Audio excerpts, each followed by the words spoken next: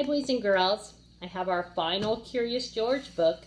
It's Curious George Goes to a Costume Party. Ooh, raise your hand if you like to wear costumes. Yeah, they're lots of fun, aren't they? Let's find out what happens to George when he goes to a costume party. Curious George goes to a costume party. George, his friend said, Aunt Harriet just invited us to a party. It sounds like fun. Let's go. Aunt Harriet lived in an old house with many rooms and a big attic. Hello, George, she said. I'm so glad you could come.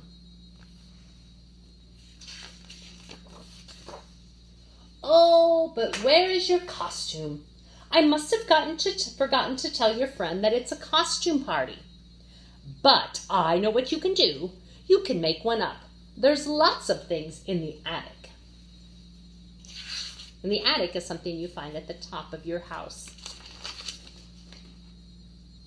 George, said the man with the yellow hat, you can go up to the attic, but do not get into trouble. The attic was full of furniture, a mirror, and boxes of old clothes.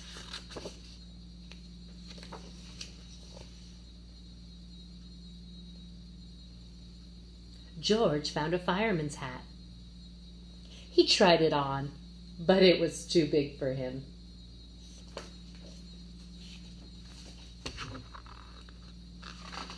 Next, George tried on a sailor's suit.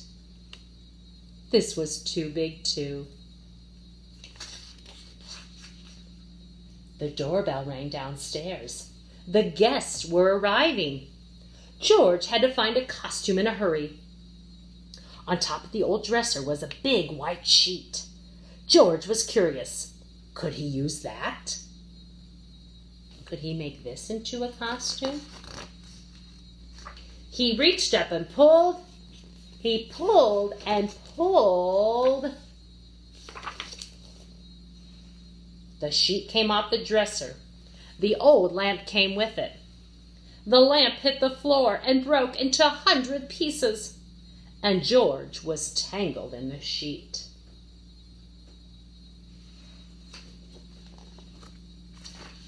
George tried to get out, but the more he tried, the more tangled he became. And then George heard voices coming from downstairs. Did you hear a crash upstairs? George, what are you doing up there? Said Aunt Harriet. George was scared. He ran down the stairs. He was still tangled in the sheet.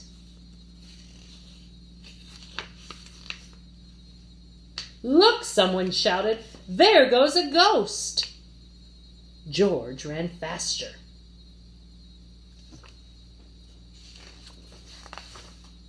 And suddenly he tripped on the rug, and he flew into the air.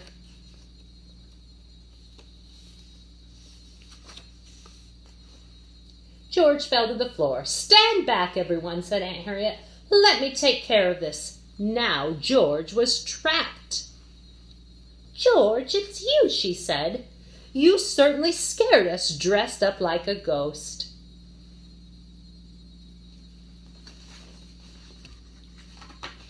George, said his friend, did you break the lamp? Don't mind the lamp, said Aunt Harriet. I never did like it. And, she added, George made my party a big success. He should win first prize, somebody shouted. And George did. Was George pretty creative? You bet he was. I hope you do something creative today. Do something fun. I've had so much fun reading Curious George books with you. Until we see each other again. Have a good day. Love you. Miss you. Bye-bye.